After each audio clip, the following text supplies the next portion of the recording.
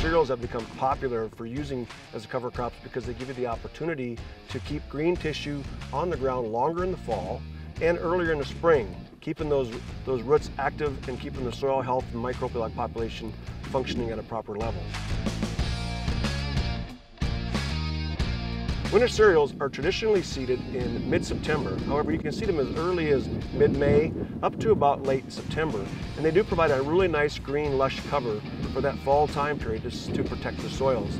The beauty of them is they green up early in the spring, about 2 to 4 weeks earlier than natural grasslands would, and give you opportunity for green cover on those soils as well. When we look at the traditional winter cereals, winter rye has been the one used by most of our producers today and have been for probably the last 30 to 40 years. What we wanted to look at was some of the newer winter cereals, including winter triticale and winter wheat, is how do they compare with winter rye in terms of performance for livestock, as well as production, and looking at the economic returns of the 3 different varieties of winter cereals. So what we did is we planted these crops in the early part of September, and we basically grew them in the fall. They green up in the spring, and then we harvested them with heifers. And we started grazing them about May 10, and they came off around June 8th to look at that spring grazing window of opportunity. What we did after that is we actually burned these down. The field behind me shows you where our winter cereals were at. We then sprayed them down with Roundup and seeded them with a cover crop.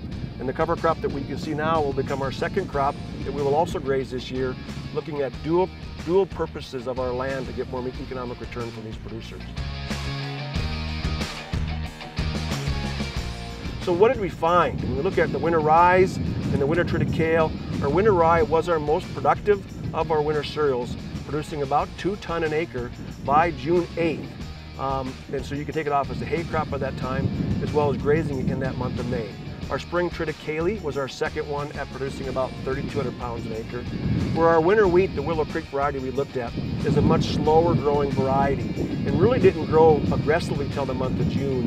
And so when we look at our performance numbers on here, the winter rye and winter triticale were really our only options for spring grazing.